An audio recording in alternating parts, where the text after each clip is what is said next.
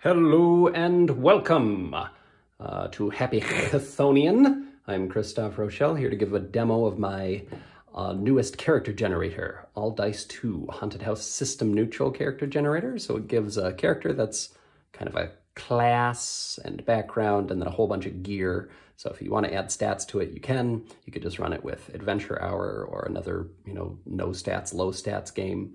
But the stuff it gives you is usable in any system that you might want to use. And it's a good foundation for a character. It's especially for haunted houses, like this spooky number here. Maybe it's Willoughby Hall with an ominous cloud giant in the background. I especially recommend that adventure. Here's all the doobly-doos on the back, but we don't need to look at that because I'm going to explain it right now.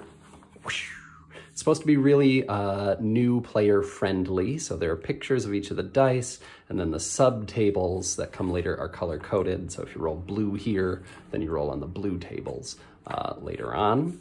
I'll show you what I mean. First we'll roll each of these 4 types of dice, and come up with a character. All right, I'm an optimist. That's my role and my goal, make everyone happy. Kind of like real life. My weapon, a slingshot.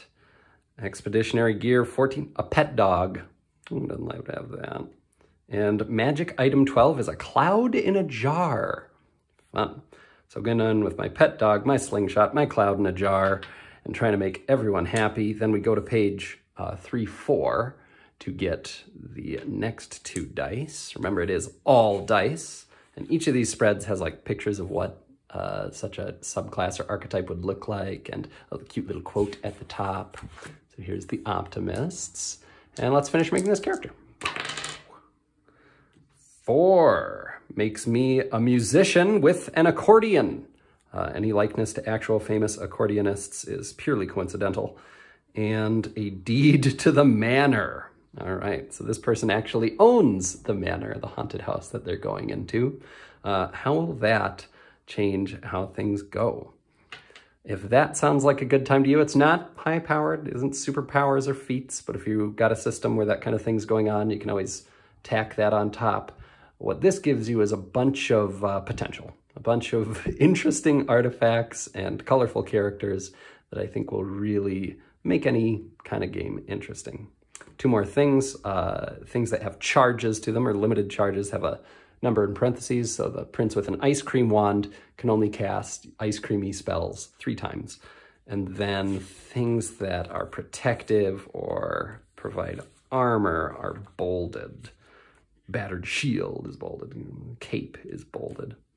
Otherwise, that's pretty much it. I'll show you a little bit more of the illustrations here, and if this goofy character generator system tickles your fancy, then why don't you go pick it up at internets near you.